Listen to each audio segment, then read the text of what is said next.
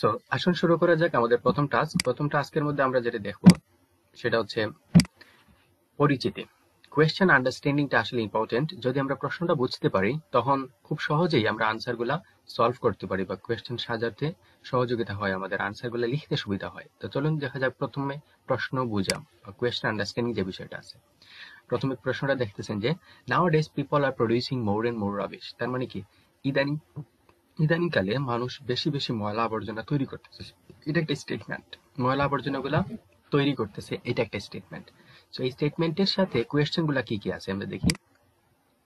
যদি দেখি what do you think this is happening, আপনি কেন মনে করেন এগুলা হচ্ছে? ওই যে ময়লা আবর্জনাগুলা তৈরি হচ্ছে, সো আপনি কেন মনে করেন এগুলা হচ্ছে, কারণগুলা কি কি হতে পারে?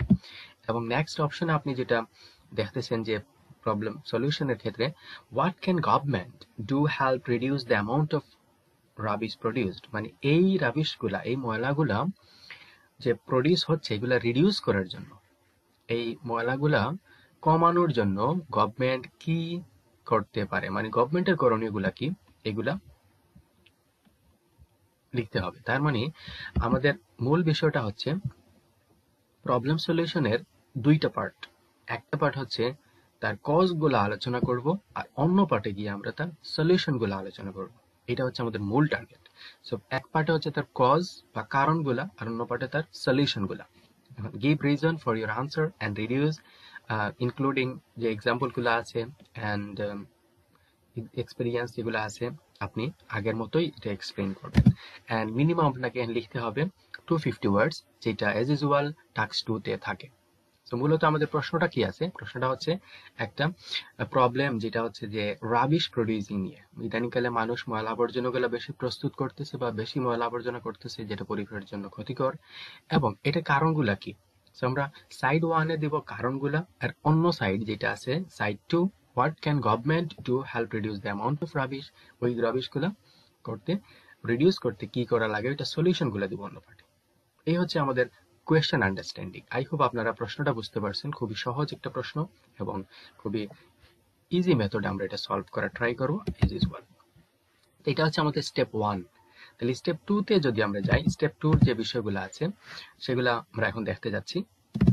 আমরা এজ ইউজুয়াল আগের মতোই যেটা স্টেপ 2 তে যেটা করে নিতাম আমরা, ব্রেইন স্টর্মিং। ব্রেইন স্টর্মিং মানে হচ্ছে আমি যে বিষয়গুলো লিখতে যাচ্ছি ওই বিষয়গুলাই আগে থেকে একটু সাজিয়ে নেওয়া। আমরা চমৎকারভাবে আগের ক্লাসগুলোতে ব্রেইন স্টর্মিং গুলো দেখেছিলাম যে কিভাবে ব্রেইন স্টর্মিং করে আমরা খুব সহজেই লিখতে পারি, একটা এসে সাজাতে পারি। তো যদি আগের ভিডিওগুলো না দেখে থাকেন অবশ্যই দেখে নেবেন ঝটপট। তাহলে আসুন ব্রেইন স্টর্মিং এর বেলায়। ব্রেইন স্টর্মিং এখানে যেটা বলা হয়েছে যে, অবশ্যই ইংলিশে লেখা হয়েছে, বাট আমি যদি বাংলা একটা সহজে বলে দিই আপনাদের জন্য সুবিধা হবে। যে এটা অনেকগুলো অপশনস এখানে দেওয়া হয়েছে, কিছু কিছু কজগুলা আলোচনা করবেন, কিছু সলিউশন নিয়ে আলোচনা করবেন। এই দুইটা সাইড যে অপশনগুলো আছে এই অপশনগুলো থেকেই আপনি এক্সপ্লেইন করবেন, এটা বলা হচ্ছে এখানে। দ্যাটস ইট, এর বেশি কিছু না। চাইলে ইংলিশটাও পড়ে নিতে পারেন, পড়ে সারমর্মটা এটাই দাঁড়াবে। সো আমরা আসি এর পরের অংশগুলোতে। এরপরে কি কি আছে দেখুন, সাইড 1 সাইড 2 দেখি কি আলোচনা হবে সেটা একটা সাজিয়ে নিলাম। প্রবলেম অথবা ইস্যুস নিয়ে আমরা যখন আলোচনা করব তখন রাবিশ প্রডিউসিং এর বিষয়টা নিয়ে আলোচনা করব, আর যখন সলিউশন নিয়ে আলোচনা করব কোয়েশ্চেন টাইপের নেক্সট অপশন দ্বিতীয় পার্টে গিয়ে আমরা কোয়েশ্চেনের সলিউশন অপশনটা আলোচনা করে নিব। দ্যাটস ইট, এর বেশি কিছুই না। এখানে কতগুলো প্যারাগ্রাফ নেওয়া যায় এখানে? হ্যাঁ, আপনি তিনটা পয়েন্ট নিলে হবে, অথবা আপনি চাইলে 3-এর বেশি পয়েন্টও নিতে পারেন। যদি আপনার লেখার কোয়ালিটি ভালো থাকে, আপনার সেন্টেন্স স্ট্রাকচার মেইনটেইন সুন্দর হয়, you can go for it, no problem. So আসুন এর পরের অংশতে। যে পরের অংশটা আমরা ব্রেন স্টর্মিং সাজাবো, অ্যান্ড অ্যাজ ইউজুয়াল আপনাদের সুবিধার্থে আমি আগের মতোই ব্রেন স্টর্মিংটা সাজিয়ে নিয়েছি, এবং আই হোপ আপনারা এই ব্রেন স্টর্মিংগুলো দেখেই বুঝতে পারবেন যে আমাদের আগের স্ট্রাকচারগুলোর সাথে খুবই মিল আছে এগুলা। সো প্রথম পার্টে আমরা যেটা আলোচনা করবো সেটা হচ্ছে কজগুলা কি কি আছে। প্রথমে দেখেন over use of disposal products, মানে ময়লাগুলা কেন তৈরি হচ্ছে বা ময়লা হওয়ার কারণ কি, এর কারণগুলো এখানে বলা হচ্ছে, over use of disposal products. তারপরে কি আছে, প্যাকেজিং। ডিসপোজাল প্রোডাক্টস এর ব্যবহারটা বেড়ে গেছে, একটা কারণ ময়লা হওয়ার জন্য। প্যাকেজিং এর ক্ষেত্রে যেটা আছে, প্যাক করার বিষয়টা, অনেকগুলা প্রোডাক্টস এখন আমরা যেই প্রোডাক্টগুলোই বাজার থেকে কিনি না কেন সবগুলা প্যাক করা থাকে, পলিথিনে মোড়ানো থাকে। সো এগুলা নষ্ট হয় না, এগুলো অনেক দিন পরিবেশে পড়ে থাকে কিন্তু পচে না। এই বিষয়টাই আসলে পরিবেশ নষ্ট করার জন্য দায়ী। এটা একটা option. Over use of plastics, প্লাস্টিকের ব্যবহারটাও বেড়ে গেছে, এই বিষয়টাও একটা কারণ পরিবেশকে ময়লা করার জন্য। দ্বিতীয় যে লাস্ট বাট নট লিস্ট যে পয়েন্টটা আছে সেটা হচ্ছে ইলেকট্রনিক রাবিশ। ইলেকট্রনিক্স অনেক রাবিশ গুলো আছে, মানে ইলেকট্রনিক ভালভ, ইলেকট্রনিক ডিভাইসেস গুলো নষ্ট হওয়ার পরে আমরা যখন ফেলে দিই, এটা পরিবেশের কোনো একটা অংশ জুড়ে পড়ে থাকে এবং এটা দিনের পর দিন পরিবেশকে নষ্ট করতে থাকে। যেমন আপনি মোবাইলের চার্জারটাই চিন্তা করেন, আপনি চার্জার নষ্ট হওয়ার পর এটা ফেলে দিলেন, কিন্তু এটা পরিবেশের কোনো একটা অংশ জুড়ে পড়ে আছে। এইভাবে আরো অনেক ইলেকট্রনিক রাবিশ গুলো আছে যেগুলো পরিবেশে পড়ে থাকে, পরিবেশকে নষ্ট করে। সো এই কজগুলা আমার দৃষ্টিকোণ থেকে মনে হচ্ছে যেন আপনাদের বুঝতে পারছেন। সো আমার দৃষ্টিকোণ থেকে নেওয়া, এখন আপনাদের নিজের মতো করে নিজের পয়েন্টগুলো সাজিয়ে বলতে পারেন, কোনো সমস্যা নাই। আগের মতোই আমরা সাজিয়ে লিখবো। এরপর কি আছে সলিউশন। গভর্নমেন্ট কি করতে পারে? গভর্নমেন্ট প্রথমেই যেটা করতে পারে অ্যাওয়ারনেস, সচেতনতা তৈরি করতে পারে মানুষের মধ্যে। এবং এরপরে যেটা আছে এনশিওরিং রিসাইকেল, তার মানে কি রিসাইকেলের যে বিষয়টা আছে ওইটা এনশিওর করা, মানুষের কাছে রিসাইক্লিং এর উপকারিতা তুলে ধরা। মানুষ বারবার যাতে রিসাইক্লিং বিষয়টা নিয়ে একটু খামখেয়ালিপনা ছেড়ে এটা কাজ করতে পারে, এটা একটু এনশিওর করা। তারপর কি আছে রিইউজের ব্যাপার, এনকারেজিং রিইউজ, আরেকটা পয়েন্ট। একটা বিষয়ে যদি পুনরায় আমরা রিইউজের বিষয়টা তুলে আনতে পারি, তো অনেক ক্ষেত্রেই দেখা যায় ময়লা আবর্জনাগুলো কমে যায়। এটা আমাদের বাড়িতেও যখন আপনারা খেয়াল করেন দেখতে পারবেন। আর ফাইনালি যে পয়েন্টটা আছে ল এনফোর্সমেন্ট, মানে আইনের প্রয়োগ। অনেক কিছু আছে শুধু আইন প্রয়োগ করলেই সমাধান হয়ে যায়। যেমন বেশ কিছুদিন আগে আমরা আমাদের দেশে যেটা খেয়াল করছিলাম, পলিথিনের বিষয়ে একটা গভর্নমেন্ট একটা স্টেপ নিয়েছিল, পলিথিন ইউজ করলেই জরিমানা, এইটা পানিশমেন্টের আওতায় নেওয়া হয়েছিল। সো অনেক ক্ষেত্রে দেখা গেছিল পরিবেশের ক্ষেত্রে পলিথিনটা কমে যাচ্ছে। সো এইভাবে আইনের প্রয়োগ করেও কিন্তু আমরা পরিবেশকে বাঁচাতে পারি। এটা গভর্নমেন্টের করণীয় অপশন।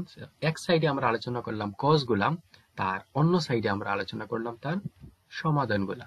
এই হচ্ছে আমাদের ব্রেইন স্টর্মিং। এখন আমরা কি করব, সেম আগের স্টেপ অনুসারে আমরা ওয়ান বাই ওয়ান এই পয়েন্টগুলা নিজের মতো করে সাজিয়ে লিখব এবং তার সাথে সাথে এক্সাম্পল অথবা নিজের ওন এক্সপিরিয়েন্স থেকে যদি কোনো এক্সাম্পল পাই অথবা রিজনগুলো পাই তখন এটা আলোচনার মাধ্যমে নিয়ে আসবো। এটা হচ্ছে আমাদের মূল টার্গেট। সো আই হোপ আপনারা ব্রেইন স্টর্মিংটা বুঝতে পারছেন। আর যদি কোনো প্রশ্ন থাকে অবশ্যই আপনার কমেন্টে জানাতে কখনোই ভুল করবেন না। সো চলুন শুরু করা যাক। And next option, let's writing. আসুন রাইটিংটা শুরু করা যাক।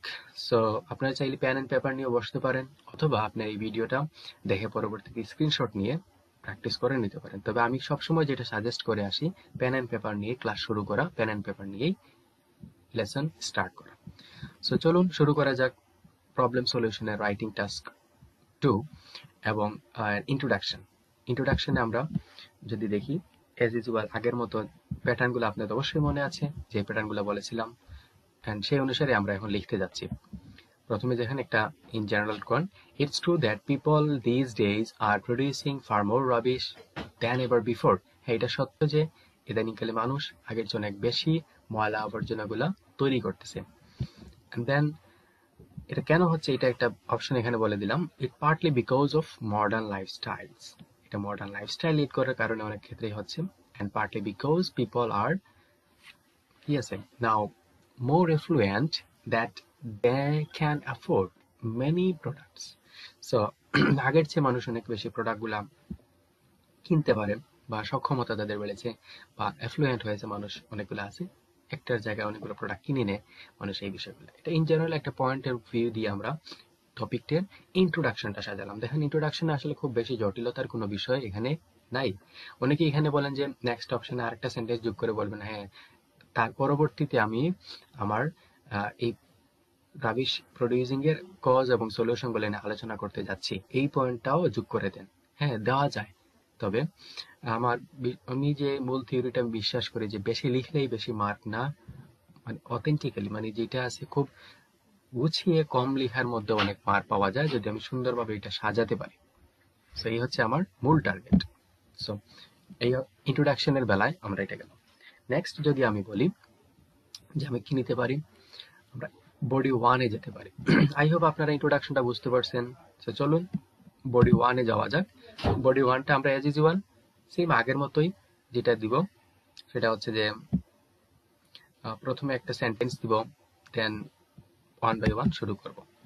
দেখেন এখানে যে সেন্টেন্সটা আমি দিলাম, এই সেন্টেন্সটাকে আমরা কি নামে পরিচিতি দিয়েছিলাম আগের ক্লাসগুলোতে, হয়তো আপনারা মনে আছে, দেয়ার আর এ number of reason why modal people R producing excessive amount of rubbish. তার মানে কি, এটা হচ্ছে আমাদের topic sentence, right your.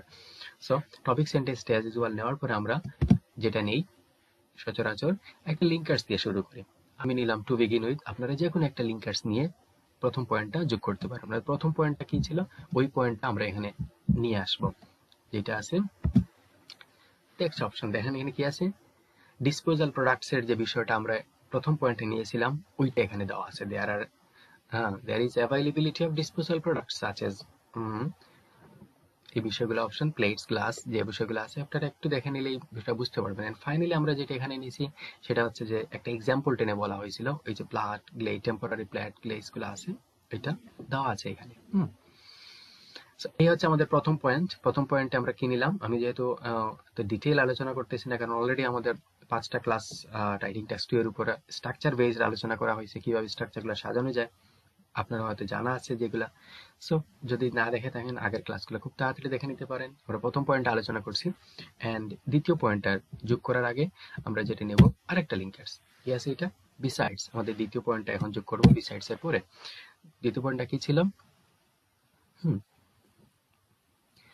there are further disposal products in tissues and toilet papers in instance for everyday use for which produce rubbish. তো আর কিছু বিষয় আছে যেগুলা টিস্যুস, টয়লেট পেপারস, যে আমরা নিত্য প্রয়োজনীয় যেগুলা প্রতিদিন ব্যবহার করি, এগুলো ময়লা আবর্জনা করার জন্য দায়ী আছে।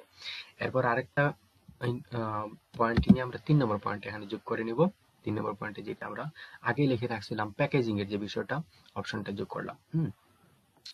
Most of products are today made by plastic form or with plastic packaging. These products are less durable and hardly biodegradable, মানে পরিবেশ বান্ধব না এমন বিষয়গুলো এখানে তুলে ধরা হচ্ছে, যে প্লাস্টিকের প্যাকেজিং যেগুলো আছে, প্যাকেজিং গুলো আসলে পরিবেশ বান্ধব না, এই বিষয়টা আমরা এখানে প্যাকেজিং এর পয়েন্ট এখানে যোগ করলাম। যেহেতু আমাদের প্যাকেজিং এর পরে আরো কিছু পয়েন্ট আছে, তাই আমরা আরেকটা পয়েন্ট নেওয়ার জন্য এখানে লিঙ্কার্স যোগ করে নিলাম। ফার্দার মোডের পরে আমরা নেক্সট পয়েন্টটা যোগ করে নিলাম যেটা আছে। ঠিক আছে, এই হচ্ছে আমাদের পয়েন্ট ওয়াইজ আলোচনার ক্ষেত্রে যেগুলো আমরা সাজিয়ে নিতে পারি। ইলেকট্রনিক রাবিশের বেলায় যেটা আছে, ইলেকট্রনিক রাবিশ যে পয়েন্টটা ছিল ওইটা আমরা এখন এখানে এক্সপ্লেইন করলাম। এইভাবে আপনারা চাইলে খুব সহজেই 1 বাই 1 পয়েন্টগুলো দিয়ে টপিকটা সাজিয়ে নিতে পারেন। এটা হচ্ছে আমাদের বডি 1। সো আপনারা চাইলে একটা স্ক্রিনশট নিয়ে নেন অথবা রিডিং পড়ে নেবেন। হ্যাঁ, এখন সেন্টেন্স স্ট্রাকচারের বেলা আমি সর্বোচ্চ ট্রাই করছি ভালো মানের সেন্টেন্স তৈরি করার জন্য। এখন প্রথম দিনেই যে আপনি এইভাবে লিখতে পারবেন এর কোনো প্রয়োজনীয়তা বা নিশ্চয়তা নাই। সো আপনি ট্রাই করবেন ধীরে ধীরে নিজের মতো করে লেখার, এন্ড 1 বাই 1 স্টেপগুলো মেনটেন করলে দেখবেন আপনি পয়েন্ট ওয়াইজ নেক্সট অপশনস গুলা সেন্টেন্স মেকিং করতে পারবেন, খুব সুন্দর সুন্দর লিঙ্কার্স গুলা তৈরি করতে পারবেন। লিঙ্কার্স দিয়ে সাজিয়ে আপনি কি করতে পারবেন, সেন্টেন্স মেকিং গুলা খুব কভার করতে পারবেন। সো ট্রাই করবেন এইভাবে 1 বাই 1 লেখার জন্য। এন্ড নেক্সট অপশন যদি আমরা বলি যে বডি 2, বডি 2 তে যাওয়ার আগে বডি 1 এর বিষয়গুলো আমরা একটু আলোচনা করে নিই ফাইনালি রিক্যাপ একটু অল্প সময়ের জন্য। প্রথমে আমরা লিখলাম টপিক সেন্টেন্স, তারপরে লিঙ্কার্স, তারপর প্রথম পয়েন্ট, তারপর আবার লিঙ্কার্স, তারপর দ্বিতীয় পয়েন্ট, তারপর আরেকটা লিঙ্কার্স নিয়ে আমরা তৃতীয় পয়েন্টে যোগ করলাম, এন্ড ফাইনালি আরেকটা পয়েন্টস নিয়ে আমরা কি করলাম, ফাইনাল পয়েন্টটা যোগ করে নিলাম। মানে পয়েন্টের সাথে পয়েন্ট যোগ করার কাজই হচ্ছে আমাদের বডি 1 এর বিষয়টা। ওকে, সো এখন আসি আমরা বডি 2 তে। বডি 2 তে কি করা যায়, বডি 2 তে আমরা সেম সলিউশন যেগুলো নিয়ে চিন্তা করেছিলাম ওই সলিউশনগুলো এখন এখানে সেন্টেন্স ওয়াইজ আমরা সাজিয়ে দেব। তাহলে দেখি আমরা সেন্টেন্স ওয়াইজ সলিউশনগুলো কিভাবে নেওয়া যায়।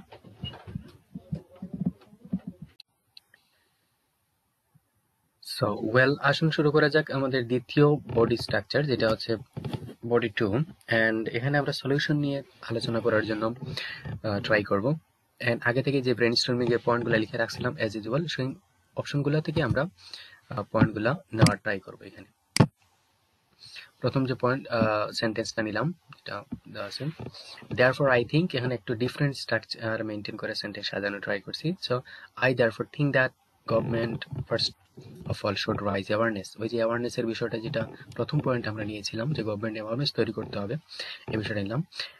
Awareness among the general public thought, some campaigning are the mass media, যেটা সচরাচর আমরা দেখি টেলিভিশনের মাধ্যমে বা ক্যাম্পেইনিং এর মাধ্যমে গভর্নমেন্ট যেটা সচরাচর করে থাকে কোনো ক্ষেত্রে। সো সেই অ্যাওয়ারনেসটা তৈরি করার জন্য এখানে প্রথমের পয়েন্ট আমরা সাজালাম যে গভর্নমেন্ট কি করতে পারে। নেক্সট অপশনটা সাজানোর আগে নেওয়ার আগে আমরা অ্যাজ ইউজুয়াল যেটা নিই এটা হচ্ছে একটা ইন এডিশন, একটা লিঙ্কার একটা নিলাম। নেওয়ার পরে নেক্সট অপশনটা যেটা নিলাম যে রিসাইক্লিং এর যে পয়েন্টটা ছিল আমাদের, ওই পয়েন্টটা এখানে সাজিয়ে নিলাম। The government should make sure recycling through providing facilities।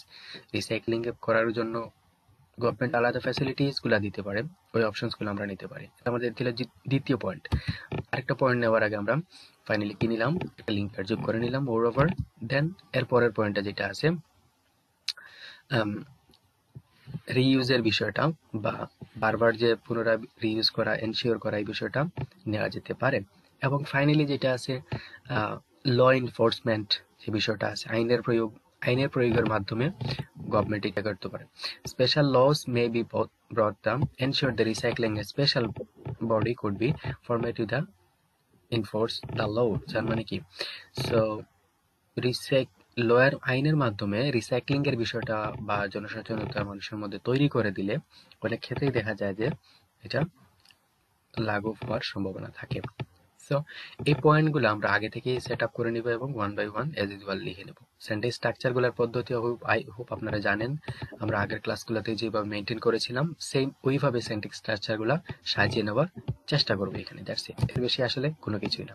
So আমরা যদি বডি টুটা কমপ্লিট করি, আই হোপ বডি টুটা আপনারা বুঝতে পারছেন অ্যান্ড কারণ আগের ক্লাসগুলোতে সব ডিটেল আলোচনা হয়েছে।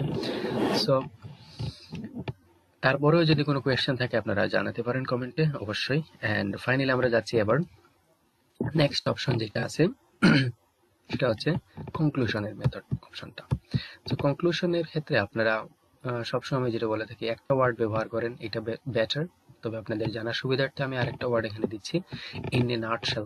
ইন এ নাটশেল মানে টু কনক্লুড। আমি সবসময় যেটা সাজেস্ট করি যে একটা ওয়ার্ডই লিখেন আর ওইটাই ফাইনাল পরীক্ষা দিয়ে আসবেন, কারণ বারবার চেঞ্জ করার একটা বানানের একটা বিষয় আছে যেটা হয়তোবা কোনো সময় স্লিপ হতে পারে। তাই জন্য একটা লিখলে সবসময় সুবিধা হয়। আচ্ছা ঠিক আছে, ইন এ নাটশেল নিলাম মানে টু কনক্লুড। এবার দেখেন টোটাল আমাদের কোন বিষয়টা এখানে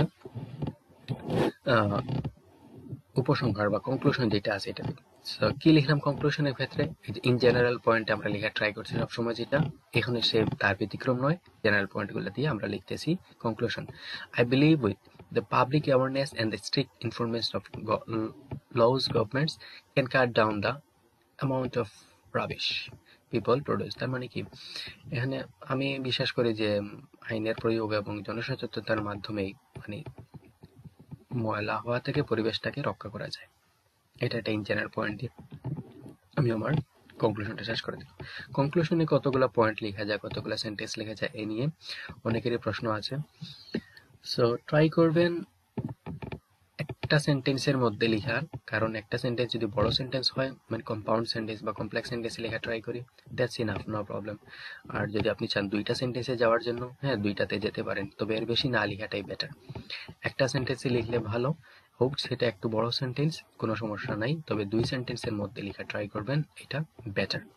ঠিক আছে, আর যারা রাইটিং স্টাইলটা ভালো আছে তারা একটু বেশি লেখা ট্রাই করেন সবসময়, বাট বেশি লিখলেই যে বেশি মার্ক তা কিন্তু না, সে বিষয়টা খেয়াল করবেন।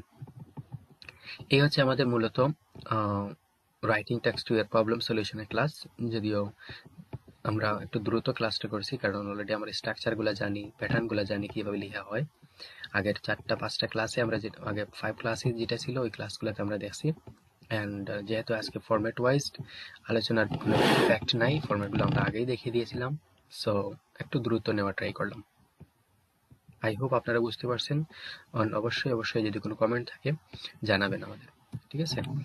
অ্যান্ড একটা ছোট টাস্ক আছে এজ ইউজুয়াল আমরা যেটা আপনাদের দিয়ে থাকি, টাস্ক, প্র্যাকটিস টাস্ক যেটা আছে ওইটা লিখে আপনারা ইমেল করতে পারেন। ইমেল অ্যাড্রেসটাও ডিসক্রিপশন বক্সে দেওয়া থাকবে। আমরা সবসময় এটা ইমেলে ফিডব্যাক দিয়ে থাকি। সো প্র্যাকটিস টাস্কটা কি কি আছে দেখেন, এখানে আছে as usual you should spend about 40 minutes on this task. Write about the one questionটা, people nowadays change their career in workplace more than ever before. তার মানে ইদানিংকালে মানুষ আগের চেয়ে ওয়ার্ক প্লেস এবং কি কেরিয়ারটাকে চেঞ্জ করতেছে, আগের চেয়ে অনেক বেশি চেঞ্জ করতেছে। কেন এটা হচ্ছে? What challenges do the experience, যখন তারা চেঞ্জ করে তখন তারা কোন ধরনের চ্যালেঞ্জগুলো ফেস করে। নেক্সট পয়েন্টটা কি আছে? What strategies R there to meet this challenges, তারা কোন ধরনের চ্যালেঞ্জগুলা মিট করে। ওইখানে যাওয়ার পরে ওই চ্যালেঞ্জগুলো মিট করার জন্য বা সলিউশন নেওয়ার জন্য তারা কোন ধরনের স্ট্র্যাটেজিসগুলো মেনটেন করতে পারে, ওই পয়েন্টটা। সো ট্রাই করবেন এই প্র্যাকটিসটা কন্টিনিউ করে লিখে আমাদের ইমেল করার জন্য। যারা ইমেল করেন আমরা সবসময় ফিডব্যাক দেওয়া ট্রাই করি as early as possible. So you are welcome to write your task and send us to quickly. Send us. So thank you so much. 29 number lesson problem solution এর option. I hope আপনারা idea করতে পারছেন এখন প্র্যাকটিসের বিষয়। আপনারা googling করলে অনেকগুলো প্র্যাকটিস টাস্ক পেতে পারেন, ওইখান থেকে বেশি বেশি লেখা ট্রাই করবেন। অ্যাটলিস্ট 5-7টা লিখে নিলেই দেখবেন আপনাদের মোটামুটি আইডিয়া হয়ে গেছে। আর এই ক্ষেত্রে আপনারা যেটা করবেন, চেক করাবেন, হয়তো বা আপনারা ইমেইলে সেন্ড করতে পারেন অথবা আপনাদের পরিচিত কোনো একজন এক্সপার্ট দিদি নিয়ে এটা রাইটিংটা চেক করাবেন। কারণ রাইটিং চেক করানোর জন্য যেটা অপশন আছে সেটা খুব ইম্পর্টেন্ট। যদি চেক না করেন আপনার ত্রুটিগুলা বা ল্যাকনেসগুলা একই জায়গায় পড়ে থাকবে। সো এটা ইমপ্রুভ করা ট্রাই করেন। বেস্ট অফ লাক সবার জন্য, ভালো থাকবেন, দেখা হবে নেক্সট ক্লাসে।